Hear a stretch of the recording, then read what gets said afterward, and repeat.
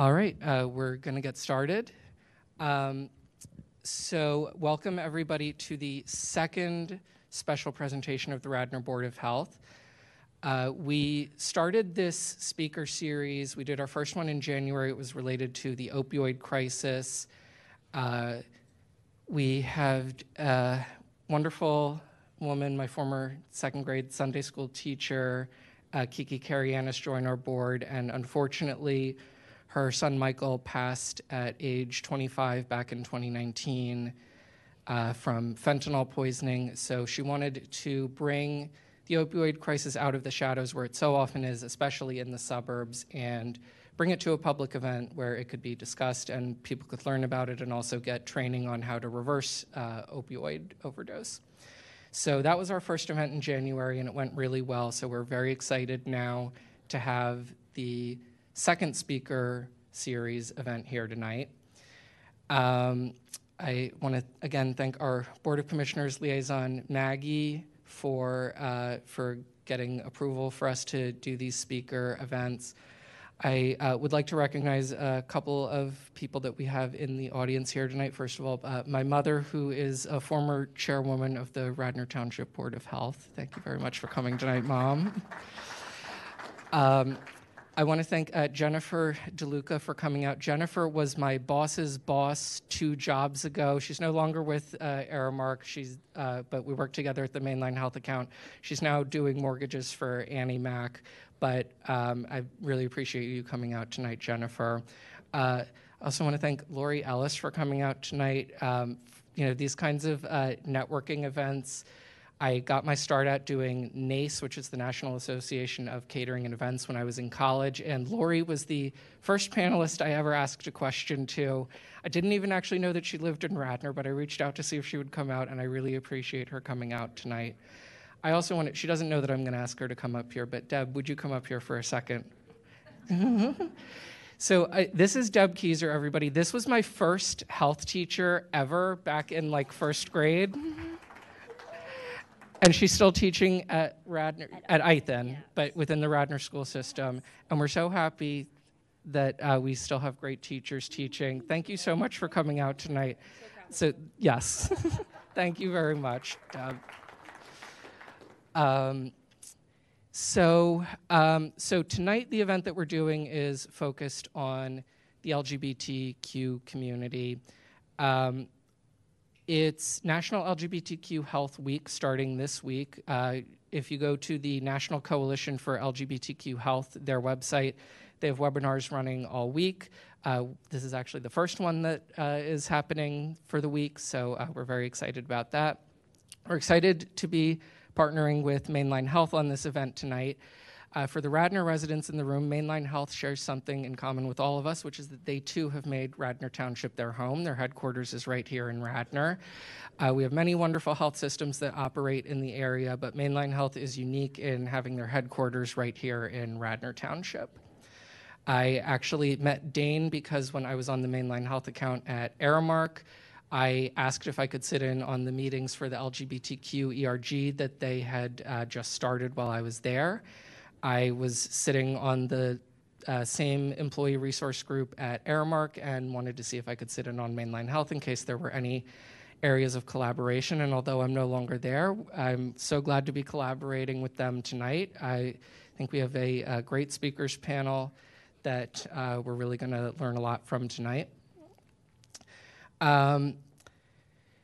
In addition to doing something in the suburbs, which is so important because the gay community in the suburbs doesn't always get the same kind of attention that it gets when we're in the city, Radnor actually has some special significance. I did not know this until I started doing my research for my opening remarks for tonight.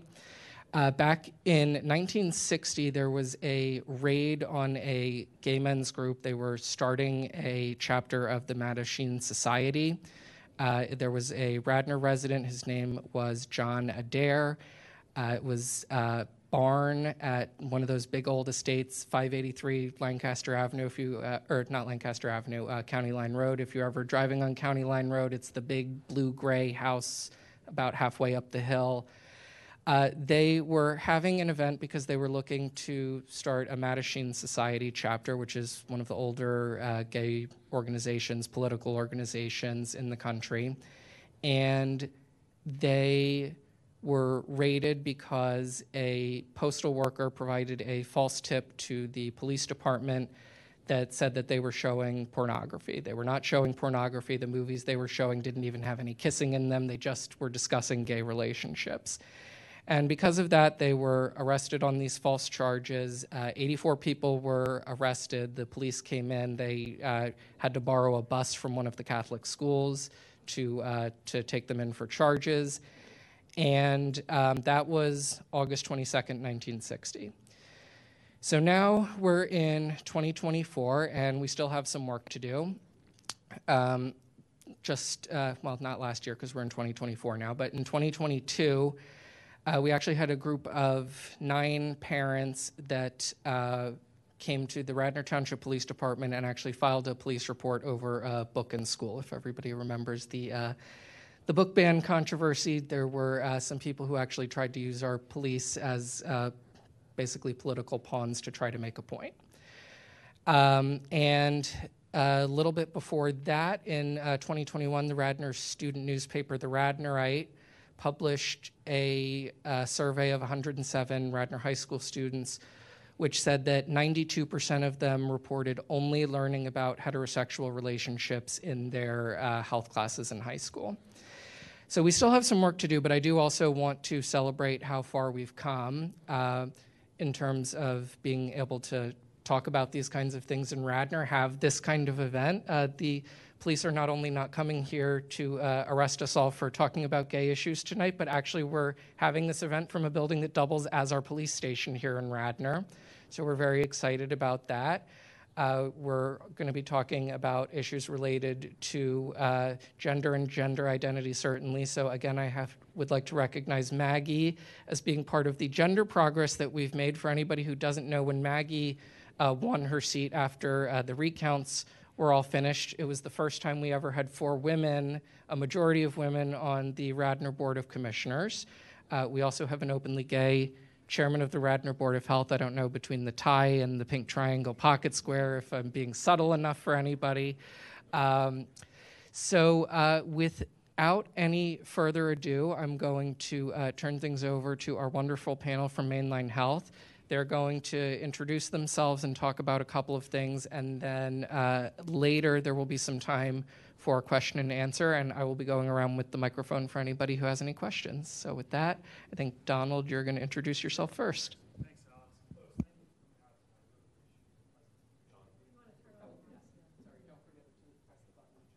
Apparently, if you press the button, people can hear you better. We're off to a good start. Good evening, folks. Thank you for coming out tonight. I appreciate your presence. I appreciate some friendly faces in the audience. Thank you. You don't have to be here. We appreciate that. So a quick introduction for myself. My name is Dr. Don Klingen, family physician by training. I've worked with Mainline Health probably about 13, 14 years now. I'm part of the senior executive team that kind of does everything we can to make sure our clinicians have what they need to do what they do. I'm going to turn it over to Dane. Good evening. My name is Dane Menken, and I'm a nurse practitioner. I see patients with Mainline Health at King of Prussia in a primary care setting. I've been with Mainline Health for about 5.5 years. And when I'm not seeing patients, I direct the LGBTQ services for the system. I'm Dr. Julian Mallis-Gordon. I am a clinical psychologist for comprehensive gender care. Our program is fairly new. It's barely 2 years old. So I've been there since they started, and that's primarily what I do there. So I'm going to kick off the conversation tonight. I think I'm not really wearing a doctor hat. I'm not wearing an executive hat. I'm wearing the dad hat tonight. So I've been married for about 28 years, married a good Monco girl. I'm from New Jersey. I just don't have the accent. And we have 4 kids. We have 4 kiddos. All girls, at least sex assigned at birth, they were all girls. They are now older. My youngest is a senior in high school, just got her acceptance to college this weekend, so it was a good weekend. I also have a junior in college, and I have 2 college graduates. Of my girls, the Klingonettes, I used to call them, it's a quick way, they knew exactly what I meant when I said that. We've got a lot going on in our house. My oldest is actually engaged to be married. My second is transitioning. His name actually now is Sven. That was interesting. I found that out at their college graduation when that's how they announced themselves when they got their diploma. I was like, oh. My dad said, who's that? I said, apparently it's my kid.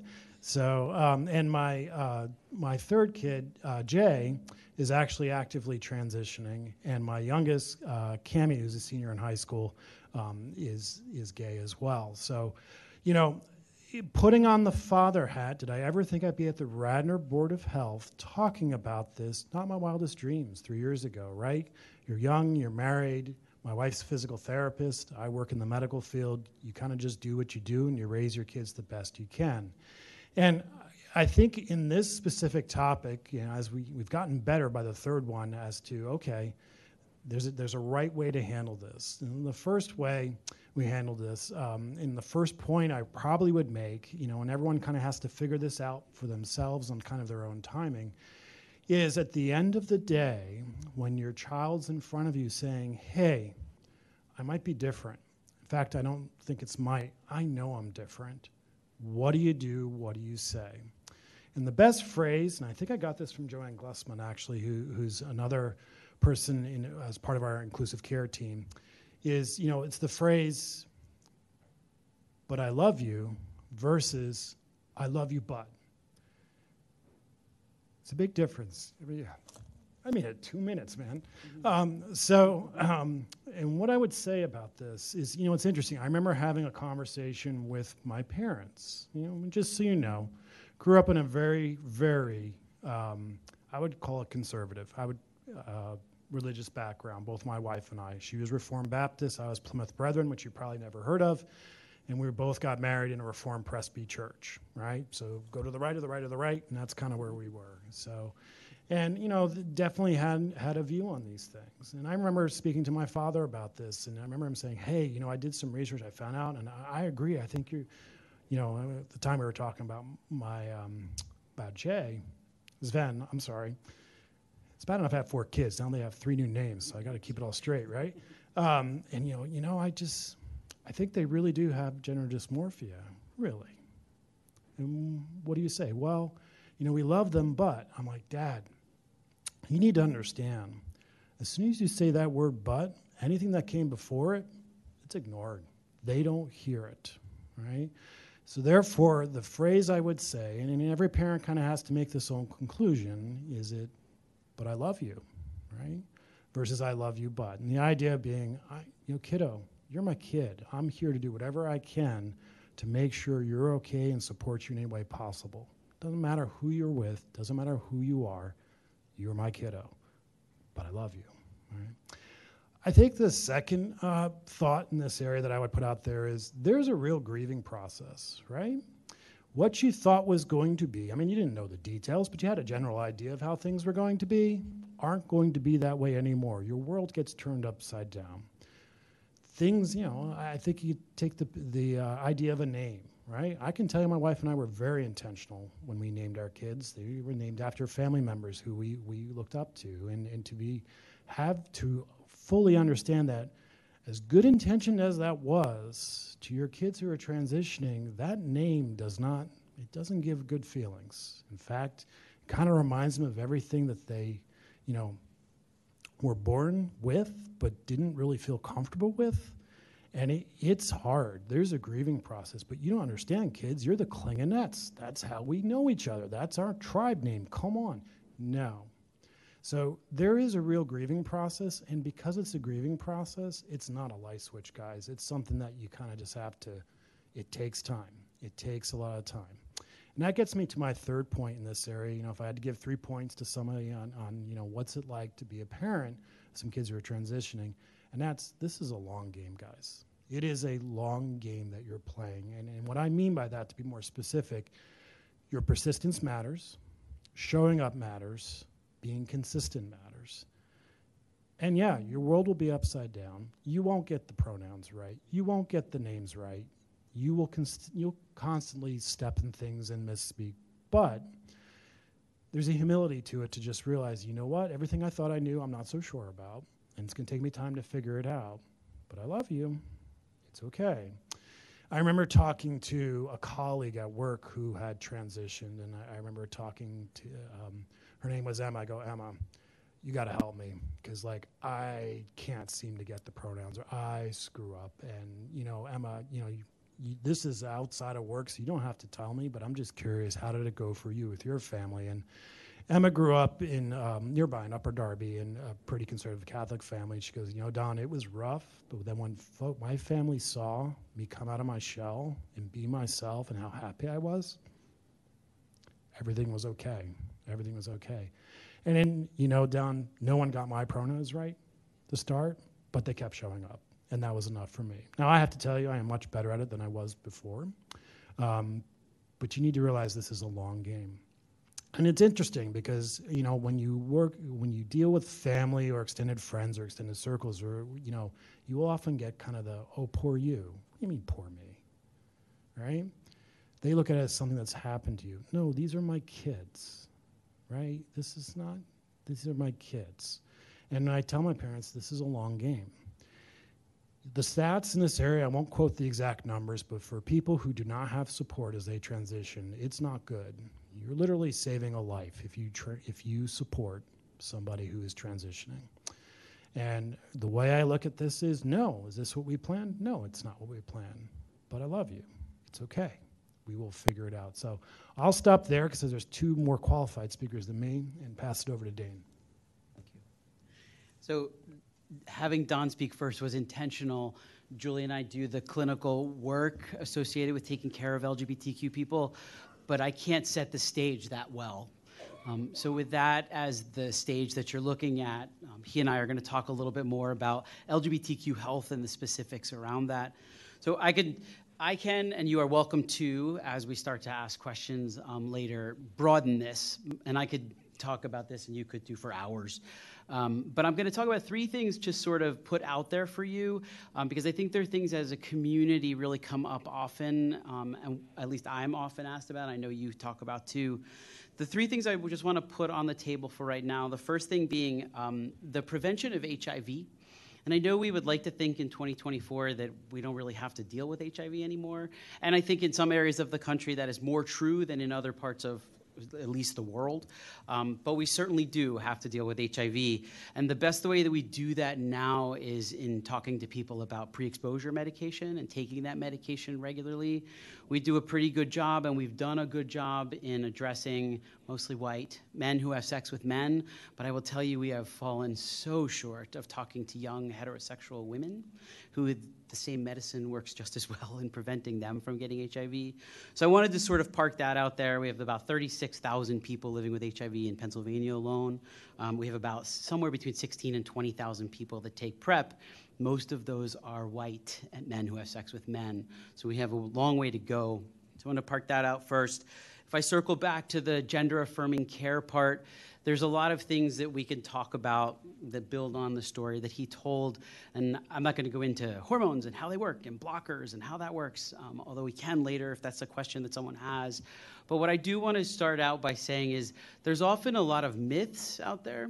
And I would ask you, as a maybe presumptively friendly audience, to take some of the myths that I'll mention and take them back to your Thanksgiving Day table or take them back to your family picnic.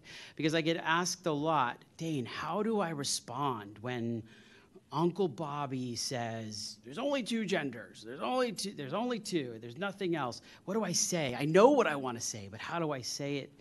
So, we hear, one myth is, people who transition change their mind. And possibly, but it's really low. The rates of regret are really, really low. There was finally one study that came out of the Journal of American Medicine that looked at surgery, and there was none. There were no people, I think of around 200 or 140 people that turned around and had regret for their surgery. There's a myth that being transgender is a mental illness. It's not a mental illness. I won't go on about it because I won't steal your thunder. But we treat the problems that come with somebody's identity. We don't treat the transgender person. Sexual orientation is the same thing as gender identity. It's not. Hopefully you've realized that at some point in your life that gender identity is who you go to bed with. Gender identity is who you go to bed as, and sexual orientation is who you go to bed with. So they could be similar, right? And there's a lot of intersection there, but they're different. And that's really the simplest way to explain that to somebody who just thinks it's all the same thing and it's all falls under the same political umbrella. It all has the same edge to it. I like to bring this up. I know it was a long time ago, but back in 2001, San Francisco, of course, very progressive area, there was this big push that said, paying for transgender surgery is going to bankrupt the country, right? Medicare can't do it. Medicaid, no way could do it. Commercial insurances could never pay for it. It's just too expensive. And way back in 2001, that little tiny San Francisco said, let's see what happens. So they started to put what was a very small tax on their city-based employees who they said, we'll cover these surgeries for you. So they put a small amount aside out of everybody's paycheck. I forget the percentage of it, what it was. And they came up with something like $5.6 million or something like that over a few years. And they wound up spending $385,000. So even back then, in this very small microcosm of gender-affirming care that was specific to surgery, we learned quickly that even when scaled up and applied in a bigger model, it doesn't bankrupt anybody. We're not talking about opening your doors to transgender and gender-affirming care and bankrupting healthcare systems or bankrupting insurance systems. It isn't the way it works. So the third thing to put on the table for tonight for digestion is to just talk a little bit about sexually transmitted infections, which is really something that I think the LGBTQ community and the providers that take care of them have become very accustomed to talking about. The biggest barriers to prevention of sexually transmitted infections is people getting comfortable talking about sexual health. And people specifically clinicians, getting out of the very, but I understand, narrow mindset of who do you have sex with? Men, women, both? Next question. That certainly falls quite short, right, of answering the question that I need to know as a clinician. What do I need to screen you for? What parts of your body am I screening you? What parts of your partner's body? With what parts of your body? And what are you at risk for? Am I now circling back to talk to you about PrEP and how to keep you from becoming positive?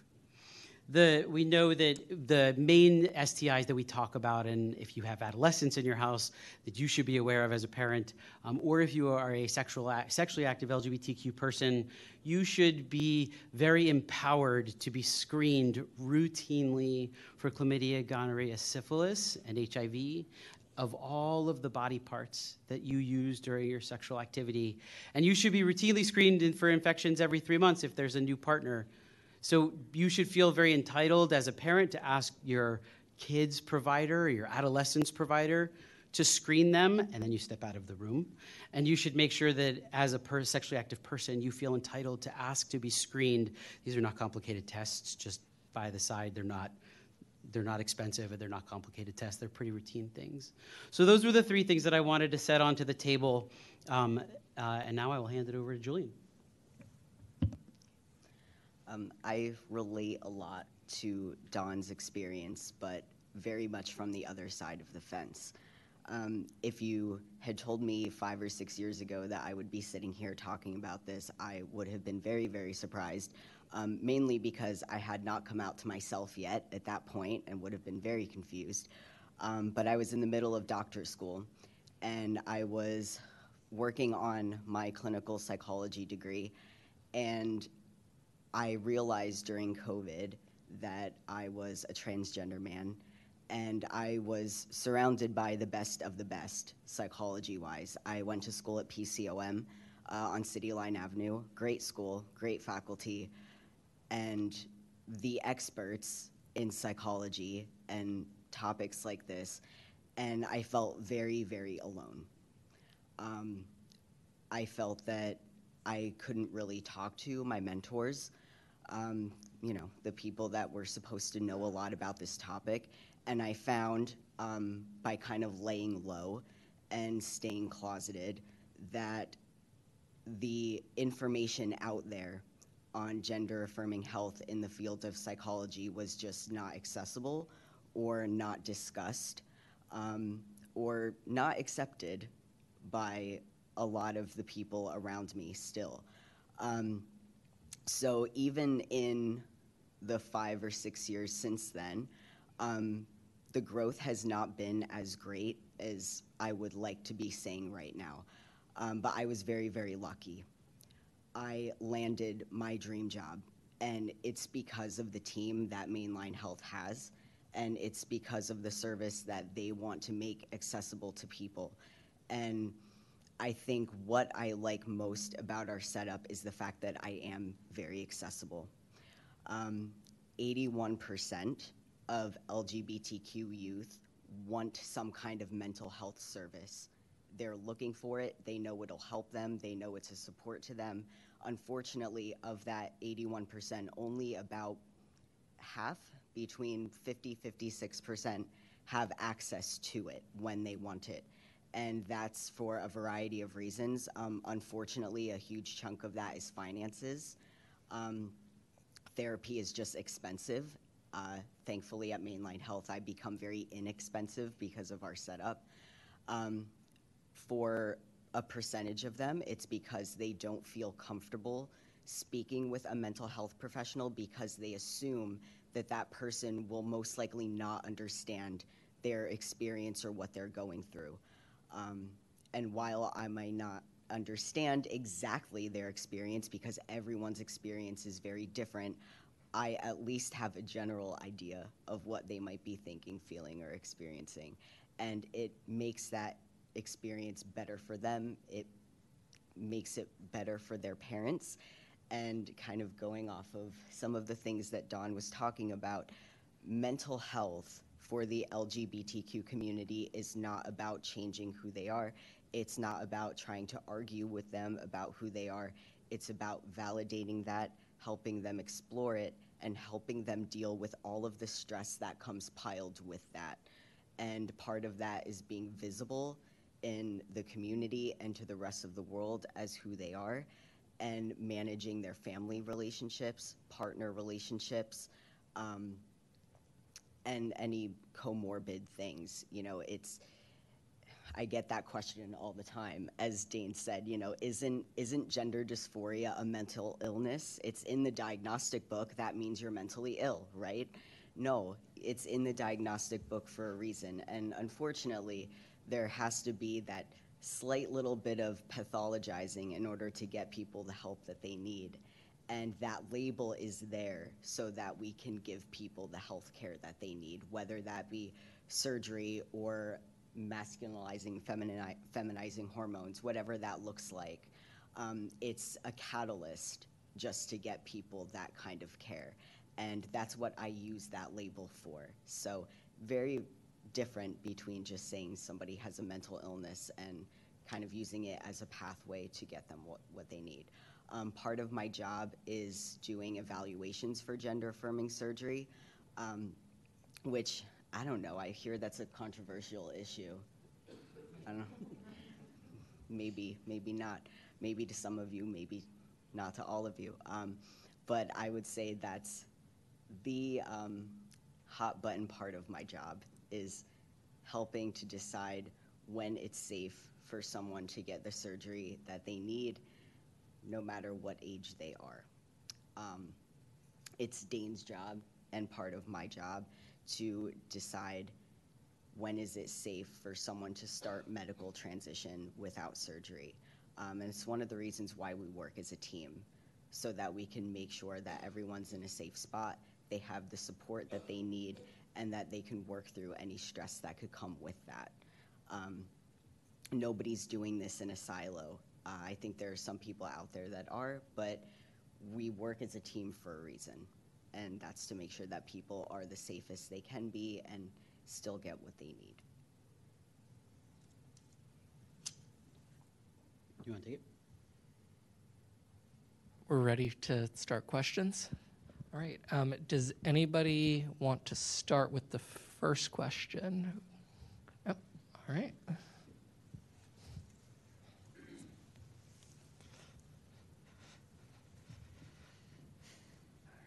Go ahead.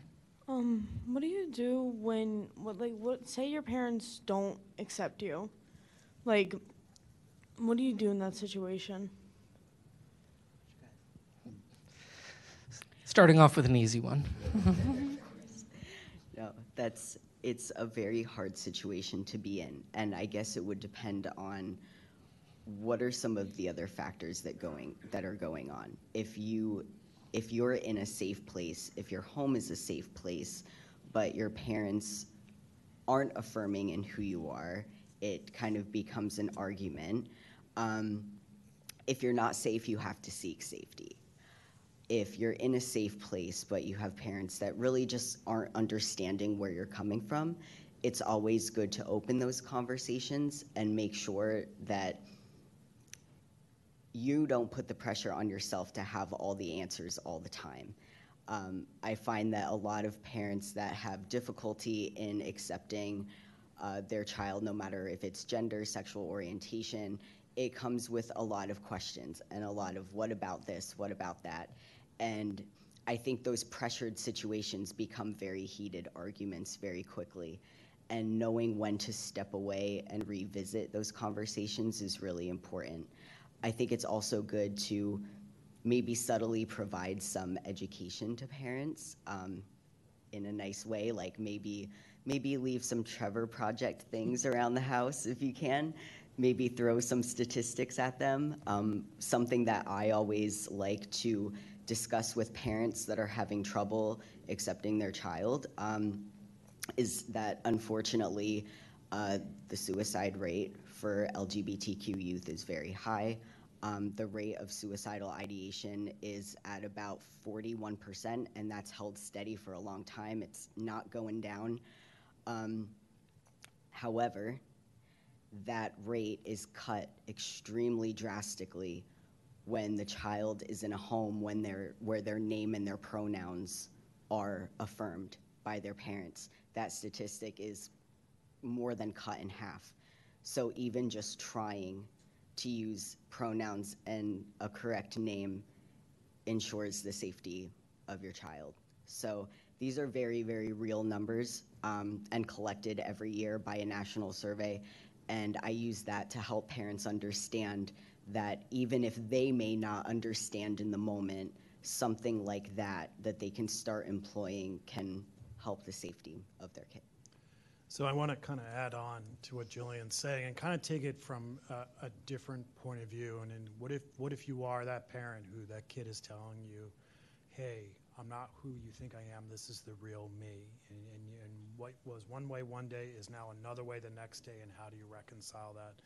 You know, I didn't really make the point well when I said it's a long game. It's a long game. And if I think I'm out of kids, but if I were to do this again, you know, one of the mistakes I think we made is, you know, it's not something you can figure out right away. It takes time. Person who's undergoing this cognitive dissonance between the way they feel and what the world tells them, it's tremendous. It's tremendous. And they don't have all the answers, and you kind of need to let them figure it out at their pace and at their time. You know, I say this because I've fallen in this hole. I remember when Sven, who's my number 2, God bless the siblings, they rat each other out. That's how I figured it out, because I didn't realize. But once I was like, oh my gosh. And I remember having a conversation with Sven, and it was the most well-intentioned thing in the world, where I was saying, hey, I can tell you're running. And I actually later confirmed there was a plan, because they were so convinced, given our backgrounds, that we were going to say, you know, we're done. You need to leave. They had a plan. I was relieved to find out the plan was my sister, which, okay, well, good choice. Good decisions, kiddo. But I basically said, hey, I know something's going on. I don't quite know what. I don't know that you know what, but you need to know that, you know, Mom and I are here. We love you no matter what. Well, this had inadvertently outed them before they were ready to do that. And I didn't understand at the time how much of an impact that had, how much of a negative impact that had. And it was well-intentioned. There was no maliciousness in that. And I only share this with you to say, these things take time. This is where playing the long game, consistently showing up, consistently being there, especially if you're the parent in this situation, matters. The way things look today may be different than the way things are tomorrow. You heard Dane say that, hey, most people, you know, sometimes it's just a phase, they change their mind. Sometimes, not always. Either way, that's your kid in front of you, and that's where they are now, and you need to meet them where they are, type thing. So if there are any parents online or in the audience who are wrestling with this, time. This stuff takes time. Showing up matters. They're trying to figure it out. I remember there was a story, and this will be the last one. I remember there's a story where, Sven was telling me that, she confided in her sister, and her sister said, here, have a lollipop, because they didn't know what to do. She was 12 years old. What are you supposed to do? That's too heavy a thing for those kids. So my heart goes out to you. It's not easy. I double down on the safety point. That's the most important. If you're a parent facing this, give this time. Keep showing up. Does anybody else want to ask a question? Sure.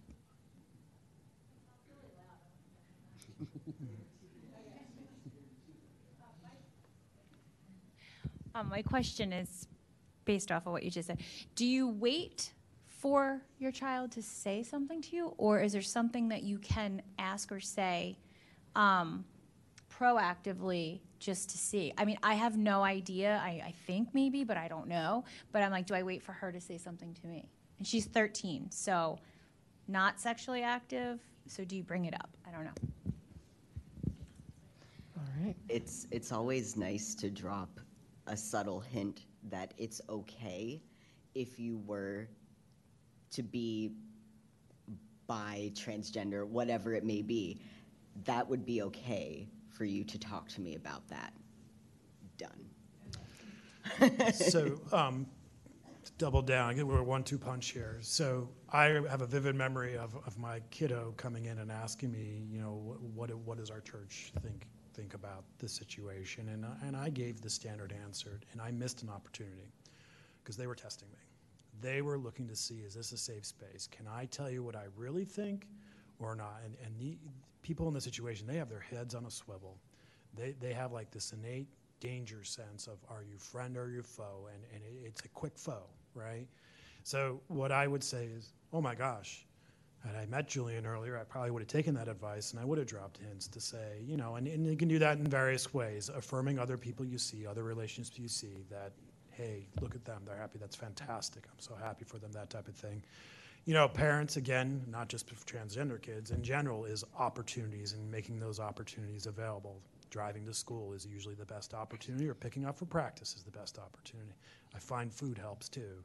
But it's really giving those opportunities, but the most important thing is making it clear it's safe. It's safe here. My kiddo was testing me. I missed it because I need a 2x4.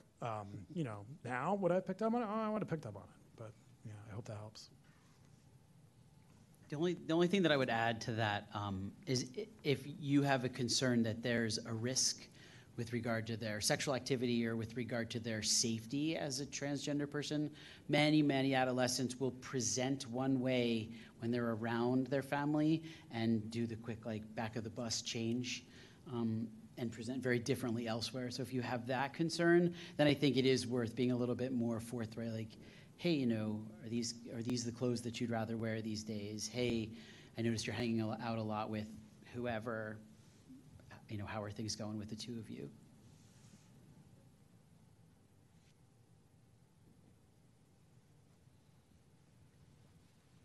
So I have a two-part question. The first is more medically oriented in terms of if you have a child that is transgender and is looking at possibly surgery down the line, what is that safe age, or what are some of those at least criteria, milestones for something like that? And then the second part of that question is, let's say they have a sibling who is much younger, who is themselves just coming to terms as a young adolescent child of sexuality as a whole, and now to be thrown something like this, how do you support the older one still, but how do you help the younger one who may be a little bit more resistant? The second part of your question is very simple, is that they're fine. Kids do this far better than adults do. They don't have the baggage attached to, this was my older brother and I'm invested in him being a brother and this is his name and I'm invested in that. They just don't. So them seeing you support that older child will really go a long way with them. They're probably that older child's biggest ally before it's even really identified. So as far as, when do you know, and the age piece, and there's no age. There's limitations on when something gets paid for, and when certain clinicians will see a certain person, but we know that from a developmental perspective, we know about girls and boys by the time we're 2 or 3 years old. Daddy's a boy, mommy's a girl. We're aware of that. We are socialized from a very young age to know how boys act and what boys do and what girls do and how girls act. So that's already been laid. When you start to see, there's two ways that these kids present.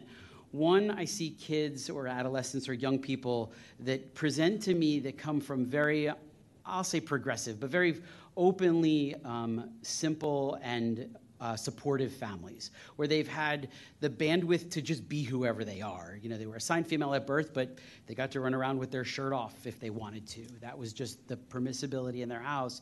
They got to play with whatever toys they wanted to. Dad cooks and builds things in the garage. So there's not these defined gender roles. Those kids I don't tend to see, if they're assuming they're transgender or non-binary, until they're much later, until their bodies start to change, because they don't get into any distress before then. They just get to be who they are. The other families that I see are the kids where there's just less permissibility in the house. There's more rigid gender roles, more rigid gender expectations. Those kids often do present younger with distress. Those are the kids who probably haven't reached puberty or are very, very early on in puberty before they start to sort of bring up these questions and these concerns.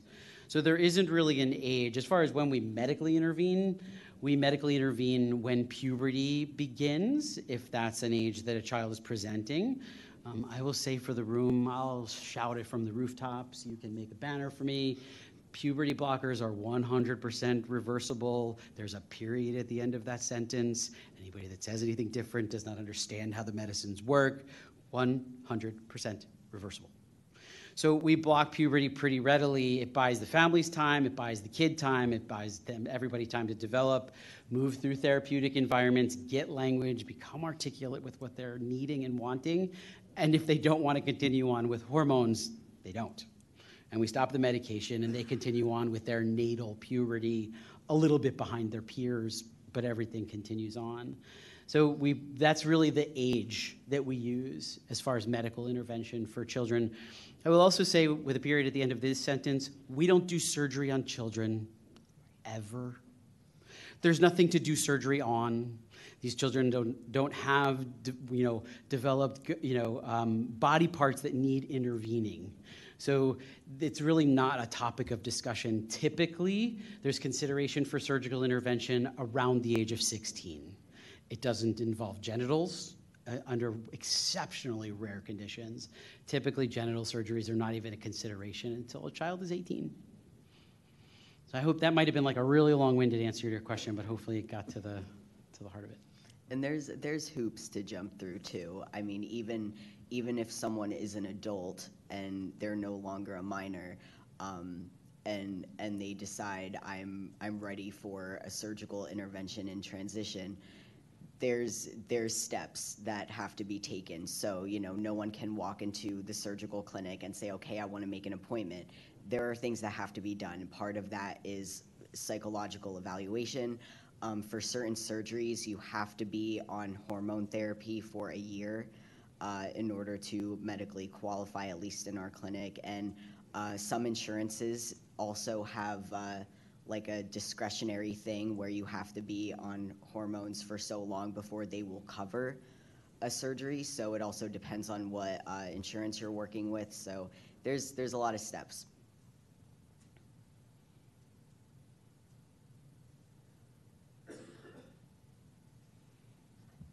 Thank you. I guess first, thanks to Alex for helping moderate such a distinguished panel, and also just as a compliment to the speakers, the rhetoric that you utilized at the start of your respective presentations is incredibly useful. I have a niece who's transitioning, and how you frame the issue is incredibly important so that you do not only insult the person receiving it, but you demonstrate that you're compassionate and you're with them. So thank you for that. My question more towards the center panelist, the statistics you presented with HIV are alarming. And with the unfortunate rise of misinformation, where we seem to not even be able to agree, at least as a community as a whole, is the importance of vaccinating against measles, have you found that perhaps the lower than what I presume you consider to be, and certainly what I would consider to be acceptable rates for PrEP and treatment with HIV/AIDS, I mean, again, putting aside what an extraordinary advancement it is, that, Right. that it's become a chronic condition where you will Right. die with rather than from, is there anything that you could say that might push back against that misinformation and perhaps make inroads so as to raise the level of PrEP and care that it comes to those types of diseases and the prevention thereof? I think I understand what you're asking, but hold the microphone in case I don't. So the thing that I usually emphasize is we live in a part of the world and in a time in the world of extraordinary privilege, that people in this country don't take medicine for AIDS 8 times a day and still probably die anyway. People can generally get access to these medications. They're typically free if there's really no other way to access them. And now not only do we have that, we've overcome that hurdle, but now we really do have a medication that prevents HIV. There's no age limit for PrEP, so I spend a lot of times talking to adolescents. There's like a weight limit, but even a very small person, it's like 77 pounds. So there's no lower age limit and there's no upper age limit. So I try to couch it as, yes, HIV is something you will die with and not from, with some exception, but not nearly as much as in the past. But we really do have a responsibility to prevent the spread of a preventable infection, and we have a few good tools to do that. I think sometimes people feel like you can I sometimes turn it to resemble Gardasil and the HPV vaccine, right? Oh, I'm not giving that to my kid. That's a sexually transmitted infection. They're not having sex, and then the heads explode for parents, and they just can't get their brain around this cancer-preventing vaccine because they just can't.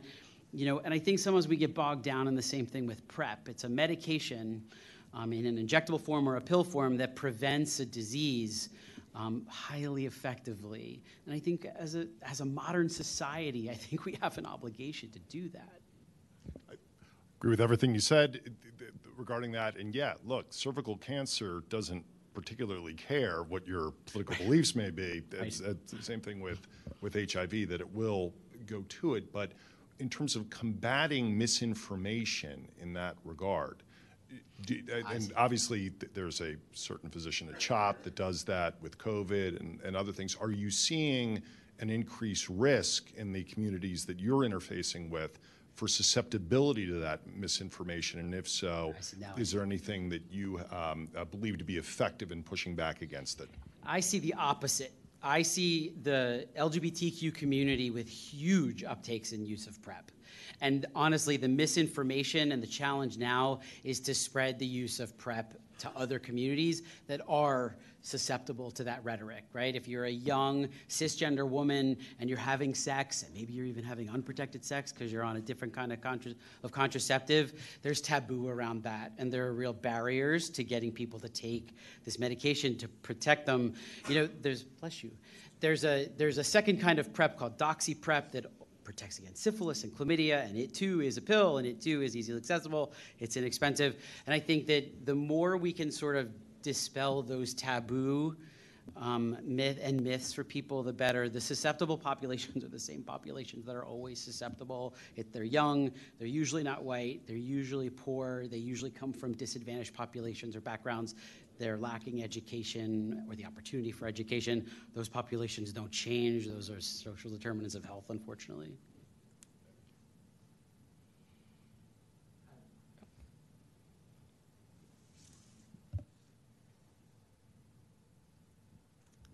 Hi, I had 2 questions. The first one is where can parents get more education and support? Can I I have a child who's transitioning, and can I talk to a clinical psychologist, or where can I get their support groups? Where do I start?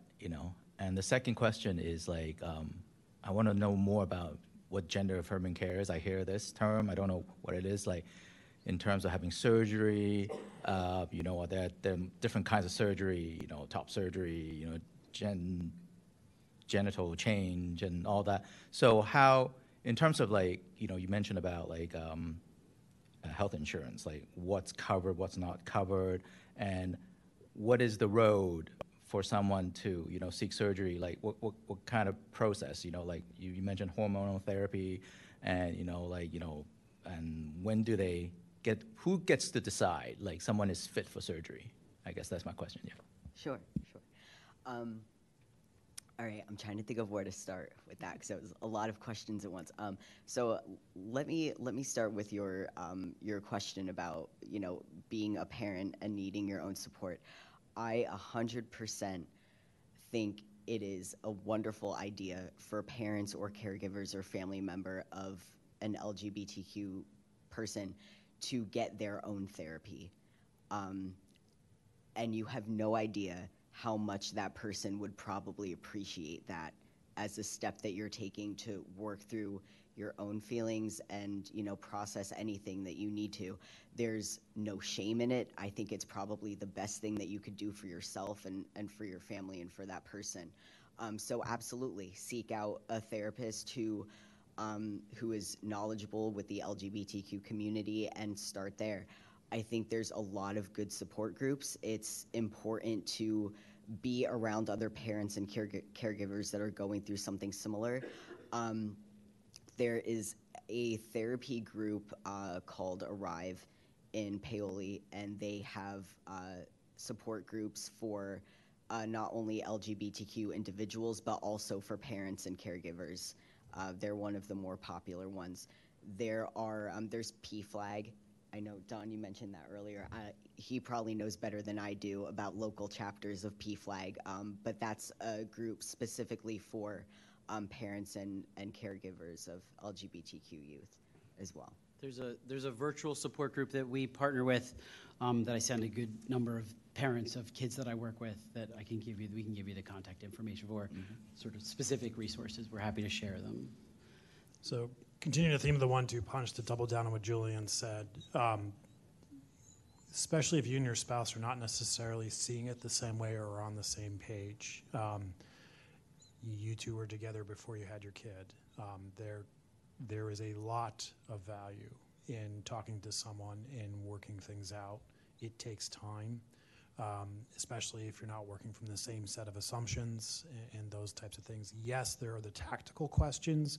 What about surgery? What about this? What about that? You know, you kind of heard Dayton said, there's a way to buy time until everyone can figure this out because it doesn't happen overnight.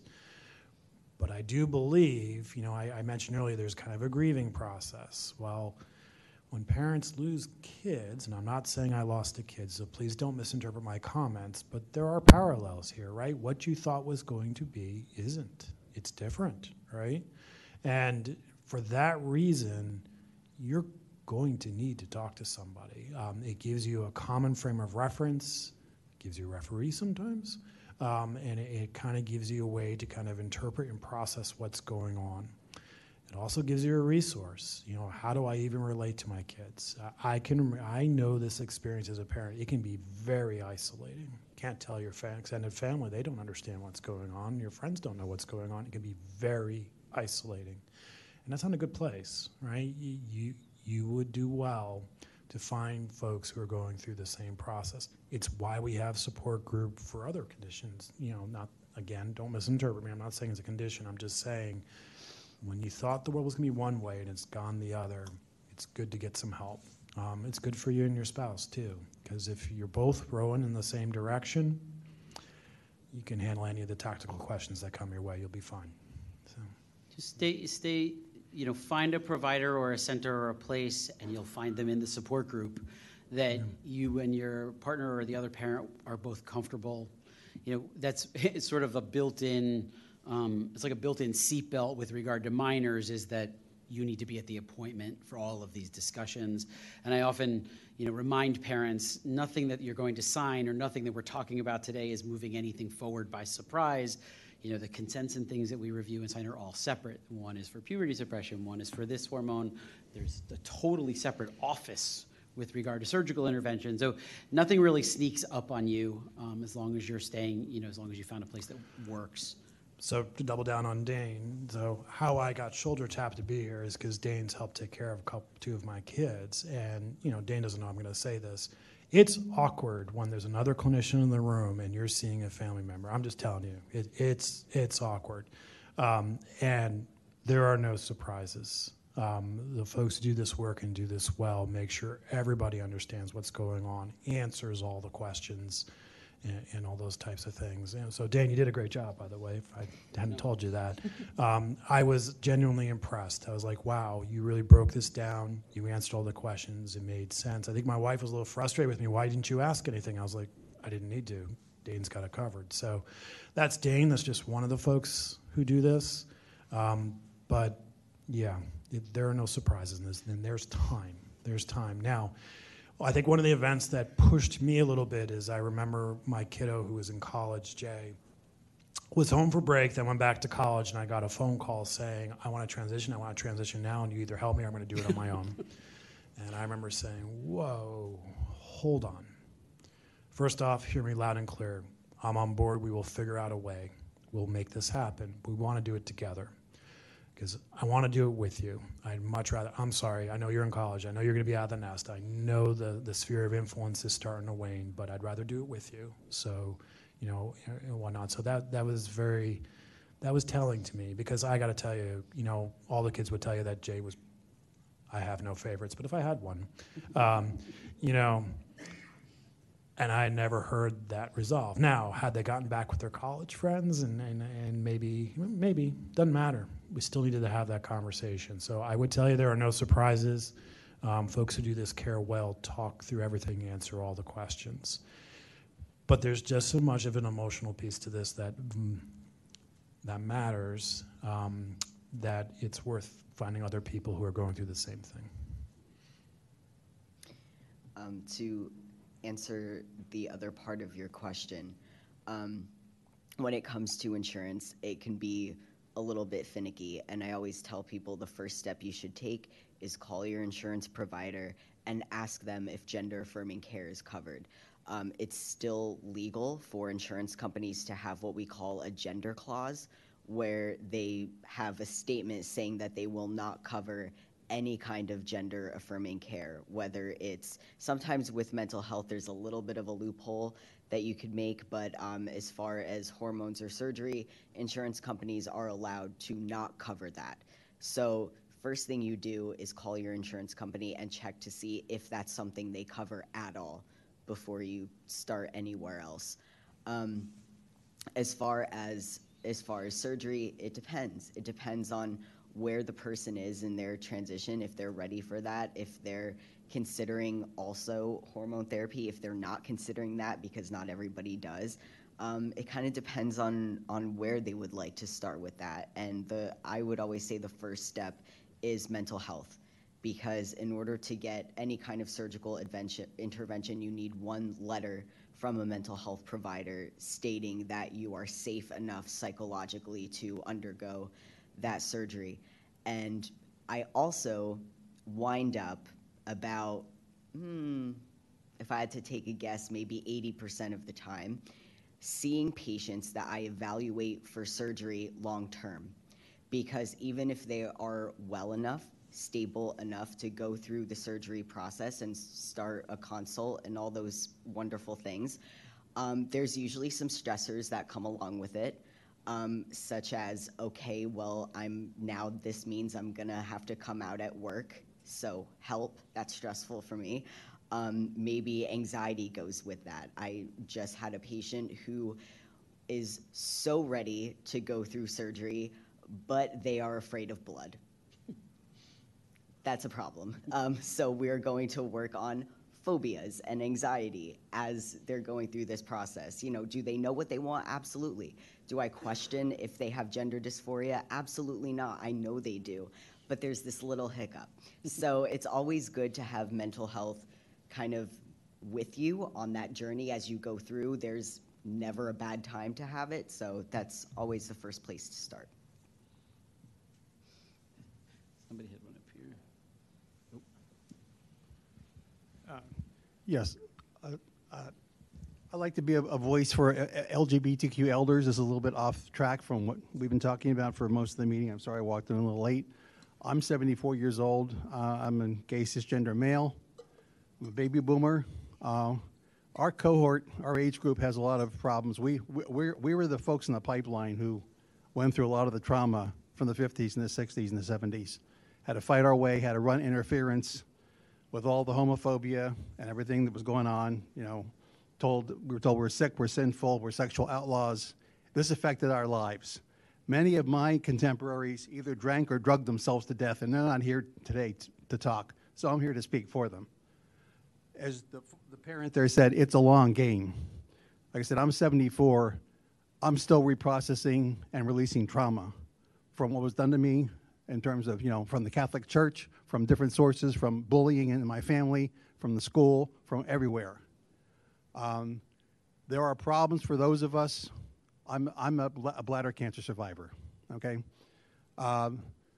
For those of us who are LGBTQ elders, we did not have the support systems in place that those who are in a heteronormative context had. We didn't have spouses. We didn't have children. We don't have supports. We also were not optimally tracked in our careers, so we realized our earnings potential. So we don't. In my case, I don't have enough money earned to retire. Or put aside to retire. I'm dealing with problems with health insurance, trying to afford the premiums going forward. There's a whole host of problems with those of us who go into retirement communities and have to face discrimination, not so much maybe from the management of these retirement communities, but for our contemporaries, the boomers and the older generations who are all screwed up and still don't accept us. There's a whole host of issues here for LGBTQ elders. Also, with folks like me who had bladder cancer. For men who have had bladder cancer and had a radical cystoprostatectomy, or for men who have had prostate cancer, gay men. There has to be an awareness in the medical profession that these surgeries and the treatments that are used are impacting gay men differently than they are straight men who have other supports in place. We have a different sense of who we are in the world, our body image, how we interact sexually. There has to be an increased awareness. I had my cancer surgery done at Penn Medicine. I expected a more sophisticated level of treatment from a major urban medical center, and I didn't get it.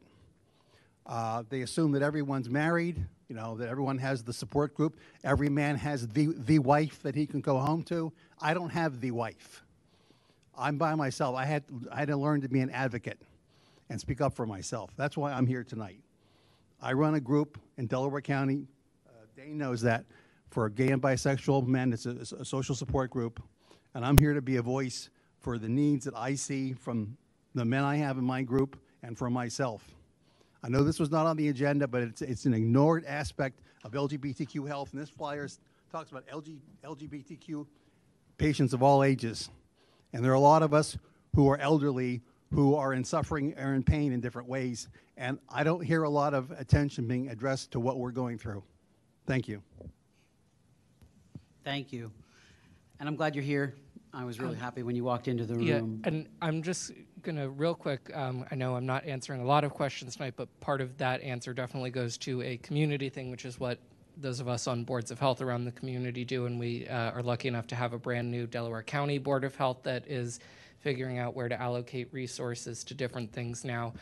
Part of it is definitely a discussion, frankly, not even just with the LGBT community, but around things like you can get into other issues like racial issues or re-education. There is an awful lot of focus often put on like college-age kids or people who are just getting ready to graduate from high school, and very often not even just seniors, but even people in their 40s and 50s get left out of those kinds of conversations. So thank you very much for bringing that up, and I'll turn it back over to the panel.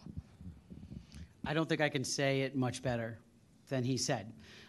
You sort of, LGBTQ elders are often sort of an unidentified and underrepresented group in not just the studies that we do, but in the care that we provide and finding them a medical home that's affordable and works with the different kinds of insurances and lifestyle is a challenge.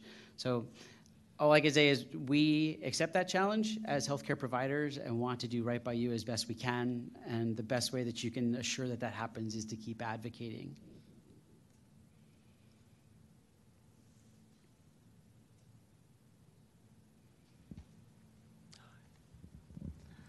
Hi.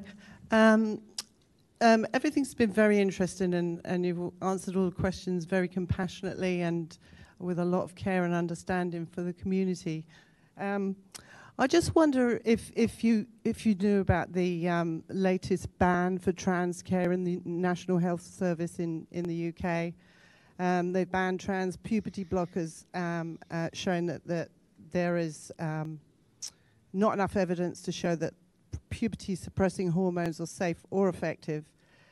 And so they reviewed loads and loads of studies, and they showed that the Tavistock Clinic was suppressing the negative data. And they said that the LGBTQ groups wielded tremendous power within the health systems, politically and in the media, which frightened and intimidated people from coming forward about some of these things. So I just wanted to see some of your, and also there was a massive big expose called the WPATH files. It demonstrated that the world's leading transgender healthcare group is neither scientific or advocating for ethical medical care. And if you go to WPATH files, it's been put out by Environmental Progress, and there were lots of leaked videos and everything showing that risky experiments were being performed, and a lot of the children and the parents were didn't have true informed consent. So I've got loads of numbers on the money that's being made on this through the drugs and other things, but just to finish with this, in the business press, the trans tech is touted as a budding industry market estimated in excess of $200 billion. So while I'm very sympathetic to everybody's experiences, just like you to address some of these concerns about the science, the real science, or lack thereof, and some of the massive money that's being made. What's the question? Just addressing some of these exposés that show that a lot of these surgeries are not scientific, a lot of the evaluations aren't scientific. So I would agree that I would agree 100% we need more research and more data. There's nobody in the room that's going to argue with that. You sort of answered your own question. They're exposés, right? If I sneak into somebody's room and record them unknowingly and then release that into the great World Wide Web, it's going to be interpreted in lots of different ways. WPATH is the World Professional Association of Transgender Health. It is a large international body. There's also a US path of WPATH that reviews and publishes data internationally. So I'm not sure exactly what the question is, but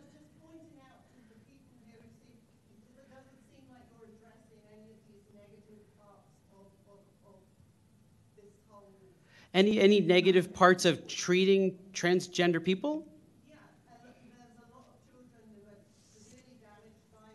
There's a lot. Could you find that statistic for me? Okay. And I'm not familiar with the UK, so I couldn't speak to that. Right. I can't speak to that. I don't practice under national health system.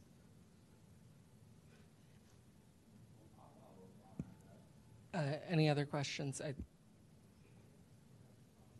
First.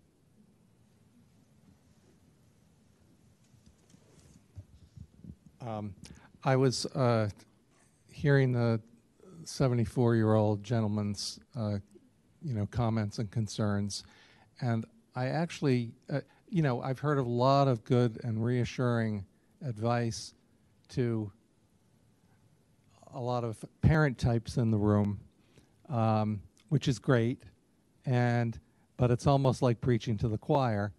I wanted to kind of tie in his comments to what the very first question I heard, which I believe came from a young woman asking about what sorts of what can be done about dealing with a parent who is not accepting, who won't hear what I have to say, or family members that won't hear. And I heard some good advice on ways you might help break it to a parent, but for that young person, and I'm thinking of the 74-year-old gentleman here who was once that young person who perhaps didn't have the support, and not perhaps, what we heard was didn't have the support. What kinds of support are available, would you recommend for that person, age 15 to 30, who is finding that they don't have a support group, if you will, accepting people around them, and they're struggling with either sexual orientation or gender identity, and perhaps not even struggling with it, but struggling with finding people that they can talk to. What sorts of resources are available? Where would you recommend they go? Where would you recommend that that initial question that I heard, where would you recommend that he, she, they go for help? Sometimes the answer to that question is very different depending on where that youth lives. So we do live in sort of a privileged at I-95 bubble, Boston to DC, where I think there are a lot of resources. And I do think that that particular demographic is pretty savvy in finding those resources. I'm most worried about the kids and adolescents and young people that don't find us or a similar program or an online support group. Those are the folks that I think are the hardest to help and the most isolated and the most vulnerable to those statistics. And I'm not sure that there's a really good answer to how to move somebody who's in charge of a minor to a place that most supports that minor if there's real difference in the opinion, not just with regard to gender and sexuality, with regard to religion or with regard to race. A 15-year-old who lives someplace where they're not allowed to be in an inter-race relationship because of the way their parents feels is going to find themselves equally isolated and equally challenged. And I don't know that we ever found an answer to that other than progress and time and change in culture. You have more? Yeah, I think an unfortunate pattern that I've seen in my own patients, particularly adults 25 and older, I find a commonality in their history is that a lot of them have moved from some sort of rural area or more conservative area to this area, and this is the first time that they're seeking any kind of gender-affirming care. And, I definitely don't want to discount the older adult population, because when we think of gender-affirming care and, people that are seeking hormones or surgery, sometimes your mind automatically goes to young people. But I have done surgical evaluations and therapy for people in their 60s. So this is not just a young person's issue. This is also a middle adult and older adult issue as well. And when I see patients in that age range from 45 and up, usually they've moved to this area because it is an urban area, because they know they have better access to support groups and therapy and medical care, and they've specifically kind of pinpointed this area to be here for that reason. A lot of times they rely on community support groups. They make friends through those groups, and they rely on each other. They become friends. They take care of each other post-op when somebody can't move around or do things as well, and they kind of create their own communities. I did recently have a patient who is having some health issues and is having difficulty finding an assisted living community to be in because she is a transgender woman, and she has lived most of her life by what we call stealth, which is kind of under the radar. If you knew her, you would consider her a very passing cisgender woman. You would not really know that she was trans. And now she needs to be in assisted living and needs help with bathing and things like that. And now it's a problem. So yes, these are very much large issues for the elder population, and they're not forgotten, but it is very difficult to find those resources for sure. The only last thing I want to say with regard to this last question is I can't speak enough to how important it is to get parents who don't even know they're struggling when their kid tells them something that they're having a hard time connecting with their kid. It doesn't matter what it is, that they get themselves into a therapeutic environment with the child or without the child. It really doesn't matter the issue. That's what support groups have been around forever. I mean, there's a reason, right? They work. We all need support, and we need the advice of others, peers, and community throughout different stages of our life. That'd be my best answer. All right, so just keeping an eye on the clock, I know we wanted to have some time afterwards for everybody to kind of mingle and connect a little bit. I don't know if anybody wants, and also to kind of ask any of the panelists if they have any sort of individual questions. Does anybody have any kind of closing remarks they want to make?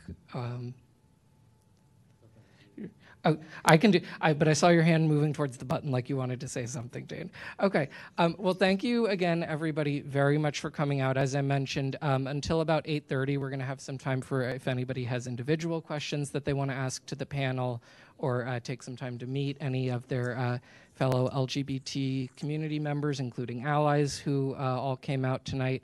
I forgot to thank her for coming out earlier because she's sneakily hiding in the back, but thank you, Marie, so much from the County Health Department for coming out and supporting tonight. Marie's overseeing the department that does everybody's food inspections and is doing an excellent job of keeping us all safe. She used to be our health officer here in Radnor, so we always get a little bit sentimental when she comes back and visits us. And thank you, my very first health teacher, Ms. Keyser. Again, thank you so much for coming out.